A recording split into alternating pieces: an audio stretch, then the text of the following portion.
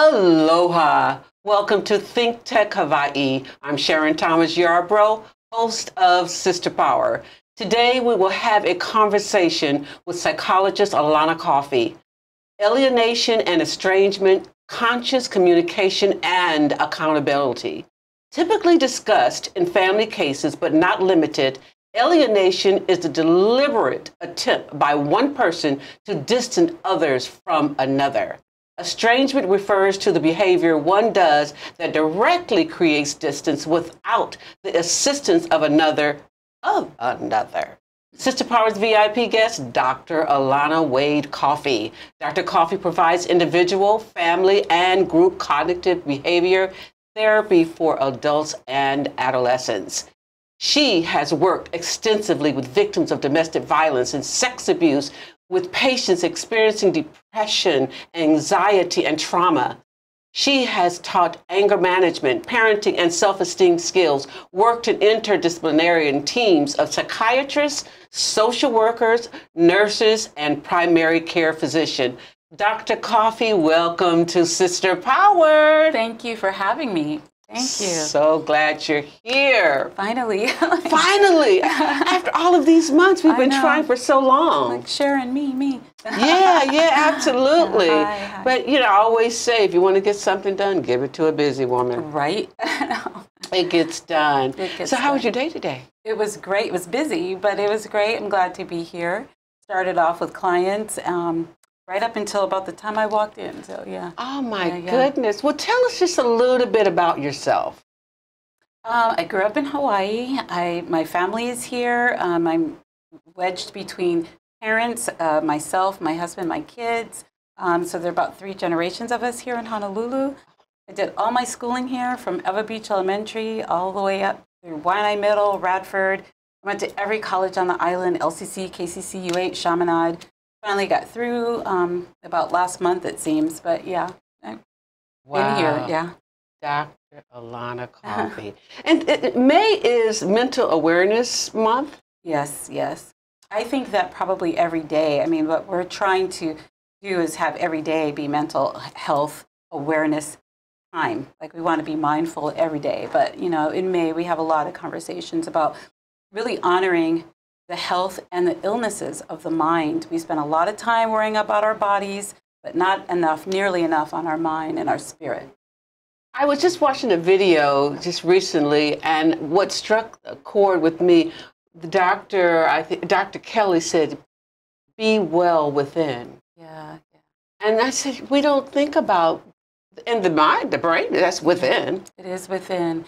I think because we're sort of a group herd animal, humans are not individual creatures. So we often judge our well-being by how well we're getting along with others.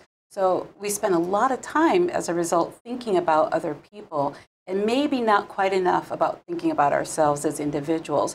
Now, I do not think that people should become, very individualistic or selfish thinking, but a little bit more time spent on what's concerning us, what's making us happy, what's bothering us. Because when we stuff all that, it actually spills out into the environment anyway. So a little bit of time spent reflective is good. Yeah, well, if you're not taking care of yourself, it's really hard to take care of someone else. Yes. I actually, Jerry, my husband and I started this work. I first worked with children. And then at about, maybe 8 years in, I was like, wait a minute, the children are mostly fine. They're fine. So then I changed the focus of my practice to really work with the adults and parents specifically. Well, I did read somewhere that you do Keiki Talk on KHON too. Yes, once a month. Once a month? Yes. Tell us about that. It's been maybe about 3 years going, and I started this work many years ago when I was at Kaiser Permanente. Leslie Wilcox recruited me just to do a little bit of talking on the news, and then maybe about 3 years ago I was approached by Ron Musitani, and he said, come and, talk to us and talk with us about kids. And I thought it was a great opportunity just to bring some information to the community. And, people call in after the show and they're like, can you tell me more about that? And what I've noticed is that I've been able to maybe place people up to different services, not necessarily my service, but other services. So, Keiki Talk, it's been fun. All right, good. Yeah. What was your most challenging case in the past, and how did you accomplish a suitable outcome? Whoa, just jump in there. Yeah, let's just dig right on in. You know, it depends. You know, it's really my most difficult case this week or each day, because many of them each day are difficult. And what makes it difficult to me is when they're so hurt that it takes longer than I would like for them to start feeling better, because it's a process. And so sometimes people come to therapy and they're like, I need to feel better right now. But their feelings, the injury has been so long, it's been years. And, you know, one session, 5, 12 sessions is not enough. So some of the hurts that come in, you know, of course, the child abuse cases are very, very painful. But most recently, I've been seeing a lot of cases where the parents are getting a divorce and the children are feeling deeply divided. And then, you know, the parents of the divorcing parents are involved. And I've got one 8-year-old child that's just like, I think I'll run away because I don't know. Everything I do will make somebody upset and angry with me, and that's heartbreaking. I'm sure it is. You know, we had such a wonderful conversation this week about parenting and about the divorce and the mother's side and the father's side. And I love when you came up with alienation and estrangement, conscious communication and accountability. Just embark on that a little more and expand on that for us. So if I could, I mean, you know, alienation is if I tell you, hey, Sharon, you and I, you know, I don't want you to like John because John did X, Y, and Z to me. Never mind that John hasn't done much to you, but I'm going to tell you how you're supposed to feel about John. This is a case of alienation. And it's not really fair to you because we teach you and we teach our children, make your own choices and have your own mind about things, right? And don't be peer pressured. Yet sometimes we go ahead and try to peer pressure a child into believing one way or another. They have their own relationship with everybody. And it doesn't necessarily have to do with my relationship with John. It has to do with how you are with John. Now, sometimes John just acts strange and might estrange himself from you without any of my assistance by me being disrespectful or not being accountable in communication or, you know, scaring or being threatening. So in that case, you can feel however you want about John. And so one of the things I try to talk about regularly is we need to be careful about the insinuations and the implications that we tell a person about another person. That is so on point. That's very important because you do find that not just with children, adults, we do that to one another. It's in the workplace. It's in the workplace. It's in the workplace. We call that ethical communication. It's when, you know, people around the water cooler talking stink about somebody. And, you know, that's just the damage done. At first, it seems like, oh, I just got that off my chest. You know, but the damage done is deep. You know, people get isolated and withdrawn and hurt. And those are adults. Imagine what's happening for children when that happens. So that's the part where the accountability part comes in. If I say, you know, Sharon, I had a run-in with John and my feelings are hurt about John, that's me owning it. I'm not telling you what to do. And so it's a little different. I like that. I think that we should expand on that more because if people just told the truth about what happened, you know, from their perspective, and I guess it's your deliverance to that person and not downing that person because we all are not going to like each other, but we can respect one another. Yes, yes. And we make mistakes. Yeah. And so, you know, John may have just made a mistake that day, but if I set it up that that's who he is all the time permanently, that's where the damage comes to him, you know. If I make a mistake in that, I need to be accountable and say, hey, you know, when I said that about that person, you don't have to believe me. You know, you have your own experience with that person. I like that. I like that. And so what about, this is how we alienate? Is this the alienation that you're speaking of? Yes, yes. What about estrangement? So estrangement, you know the golden rule where I treat you the way you want to be or the way I want to be treated? Yes. Well, that's well and good. But the platinum rule is I treat you the way you want to be treated. That's much more powerful. So if you tell me... Say that again. Okay, so the golden rule that we all grew up with is treat others the way you want to be treated. Well, what if I like hugs all the time? And I go around offering people hugs all the time because that's what feels good to me. But you don't like hugs. And I come in your space and hug you because I think that's the golden rule. The platinum rule is, Sharon says, I'd rather have a handshake or a high five. It's uncomfortable for me. Once you tell me that, then it's my job to honor you that way. And if I continue to give you a hug, that's a kind of disrespect. Oh, and see, I'm a hugger. Me too. I really am. I am Me a too. hugger. We're going to get along great. Absolutely. All this, the handshake is good. I think, on a professional basis, you're coming into a business meeting and you're meeting. Well, how do you find out what that person, when you first meet them, and you're trying to get to know them? How do you go about finding what the boundaries the are? Boundaries, what the that's boundaries a communication piece. And, when we just start communicating loosely, it's not awkward anymore. So it's like you want a hug, a high five, or a handshake. It's a quick thing. And a person's like, thanks, I get to choose. If we are weird about it, then it becomes awkward. But we can just ask, how would you like to be treated? And if I forget, please remind me, because I'm so forgetful. But yeah. Oh, I like that, because a fist bump will do too, especially when you're just meeting a person. Wow. Which are the most common disorders you have treated, and how have you approached them? Right. So I'm a generalist, so a psychologist that practice in a general way. So I don't specialize in things like eating disorder or substance abuse or any of those kind of things, although those things certainly come into our office. But really, I see a lot of depression, and a lot of stress and anxiety.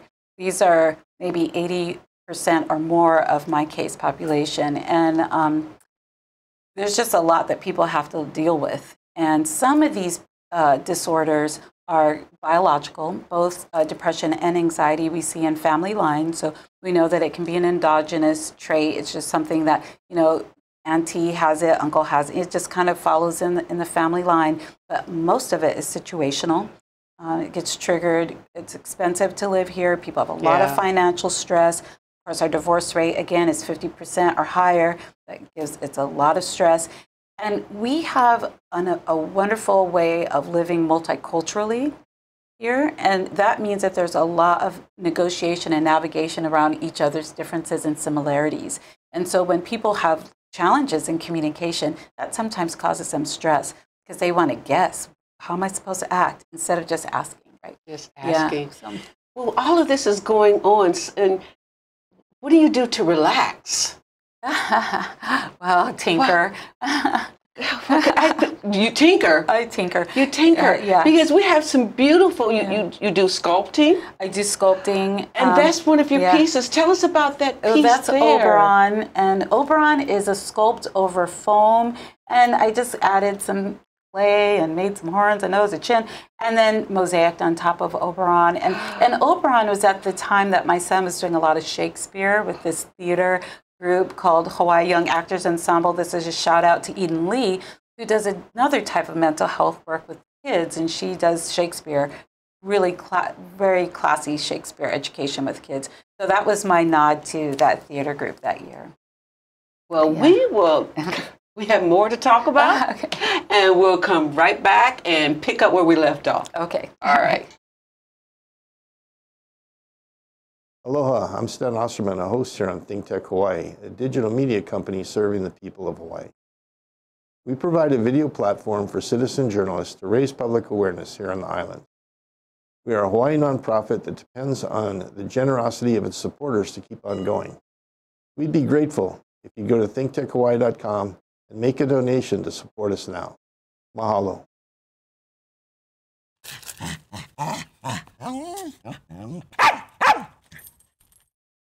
Aloha and welcome to At the Crossroads. I'm your host, Keisha King. I'm live at 5 every Wednesday, where we have entertaining and educational conversations that are real and relevant, both here in Hawaii and across the globe. I'll see you at the Crossroads. Aloha.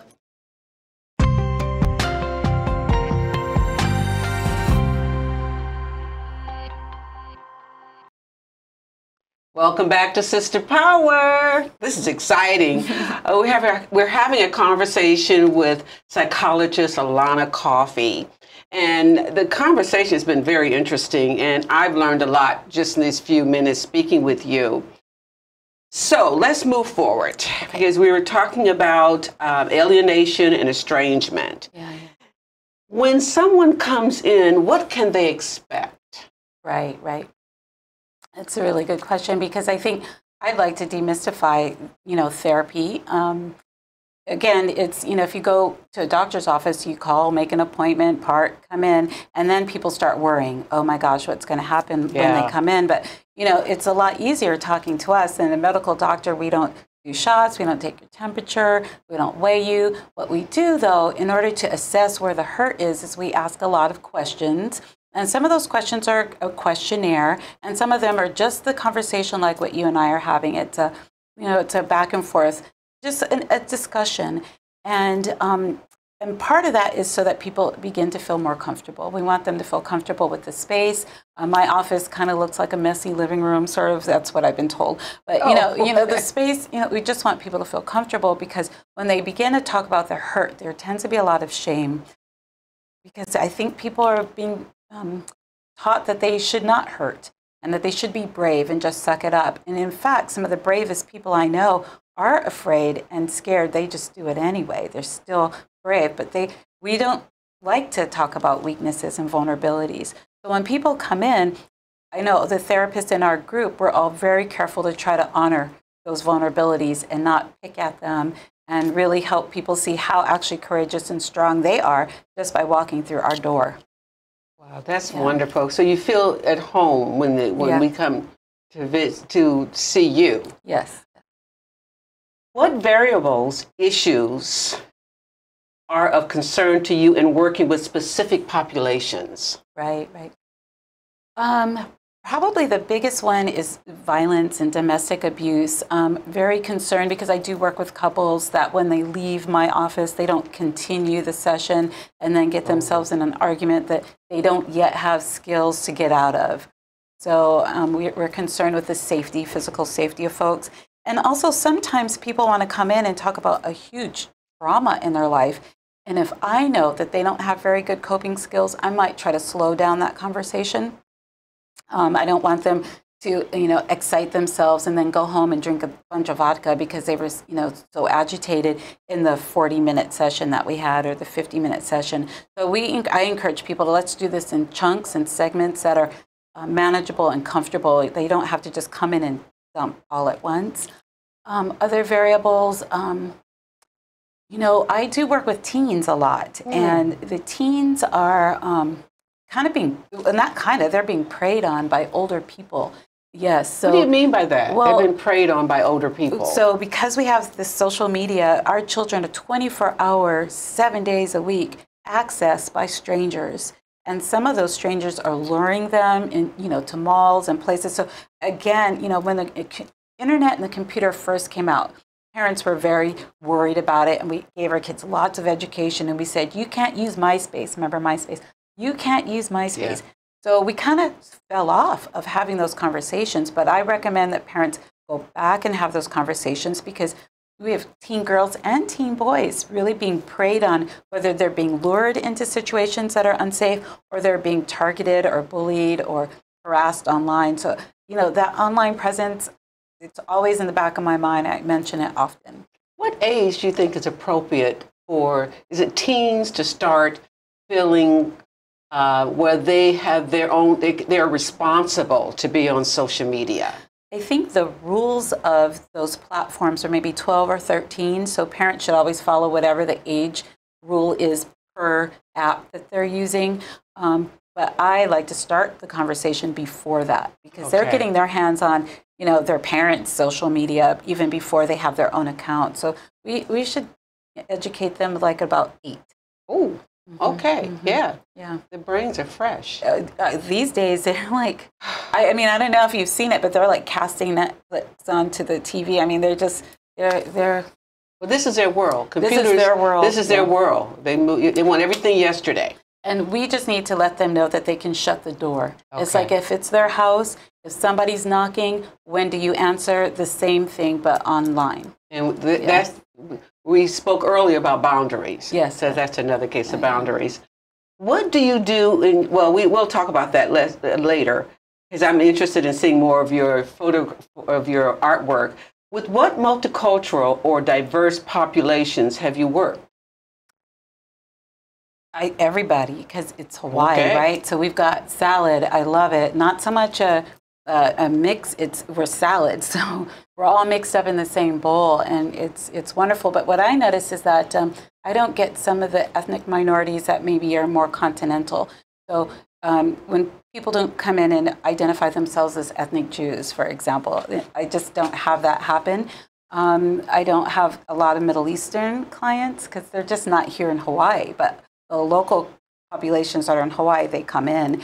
And, you know, when we're at school, they're like, you know, if you work with, and when we call it Asians, we actually break that up because it's a very different group and very different psychology. Sure. So we're studying, you know, history as much as we can.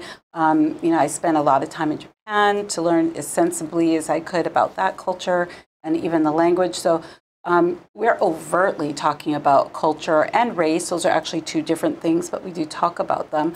And people come in all the time. And what I'm really honored about is that people come in and put it out there. They're like, okay, in my family, we're Korean, and this means da-da-da. And, you know, what do you think about that? And so it's part of the healing conversation because they know, we all know that we need our families to support our healing, right? So they bring it all in. It's great. Well, you know, there's a stigma with African Americans about seeing psychologists and psychiatrists, and has that changed a bit, or now we get it that we all need to speak to someone, and nothing is wrong with it. Right, I think that we need to know that it's okay to seek help. So in the last maybe 5 years, my caseload almost had, initially, I've been doing this for maybe 20 years or so, since 95. Math is not my thing, but no African Americans on my panel. And I, you know, see maybe 40 people a week, and there would be no Black people on my panel at all. The last 5 years, they're coming more and more. Oh. And what I'm noticing about mostly women is African American women, professional women with master's degrees or more, oftentimes, or at least in some pursuit of education, and they're saying, what about me? You know, I want to take care of me. I hurt, I have fears, I have thoughts, I have an ache and a pain, and I'm going to take time, because it takes time to come to therapy, you know. I'm going to take time for me so that I can better honor my family. And it's that, you know, my husband said, you know, it's a compliment that they're coming. And that if I was going to start crying, it would be because of that. I'm just really grateful that they're coming and really honoring themselves that way. You know? Absolutely. Because we'll just keep on shouldering without really stopping to, you know, put the balm on the pains. And so they're coming, and I shout out to all the women and the men too. I see a lot of men of all different ethnicities and backgrounds, and talk about deers. They are so tender. And they're so sensitive. And when they show up, my heart also breaks, because they're like, I'm going to trust you to allow me to be vulnerable and maybe even cry. Yeah. You and I talked about that. Yeah. That men should just open up a little more. Oh, they're so sweet. They're darling. They're just hurt too. Yeah, they're people too. They come to find out. Okay. People too. They hurt. Yeah. They get depressed. They are overwhelmed. Well, I think as women, we're raised that we have to be strong, right? And that men are strong already, and they don't need anything. Yeah. So we can be pretty hard on them, and we're not often nice or soft or tender, because we forget that they need that. So we have a way of just kind of running them over, and they come in and they're just like, "Wow, man, she's so hard." Yeah, I'm getting it from the world, and then I have to come home and get it too. And then these kids, you know, who have been empowered to speak their mind, so they need a little support. Yeah, because I noticed that the parents now want to be the kid's best friend instead of the parent. That's the hip thing now. I'm just going to be on their level. No. I think children want parents. They need parents. And you know, and so you can still be parents and have a child that says, "This is what I think." Yeah. So in the past, let's say you had a family of 4, dad, mom, 2 kids. and it was dad and mom making decisions. Now it's done by committee. And I don't, I support that. I'm okay with that. It's just poor dads. They just need a little bit of support. Because sometimes they get the small piece of chicken. Oh, they get the small piece of chicken. Yeah. I like that. What do you do in your spare time to relax? Right. Well, I do play tennis. I play some paddle tennis. Okay. Not necessarily very well, but I do it a couple times a week. I try to do some yoga and exercise, hang out with the kids. I'm an avid film and book fan. I like reading specific genres. And but again, I said I like to tinker. So I do have a studio. I finally got my garage turned into a studio. Tell us about this painting. Okay, is that a mosaic? This is a mosaic, and her name is Flora, and she had a sister named Fauna, and they were sold at a show that I did in 2016. But she's a tiled mosaic, and this is a glass mosaic. It's beautiful.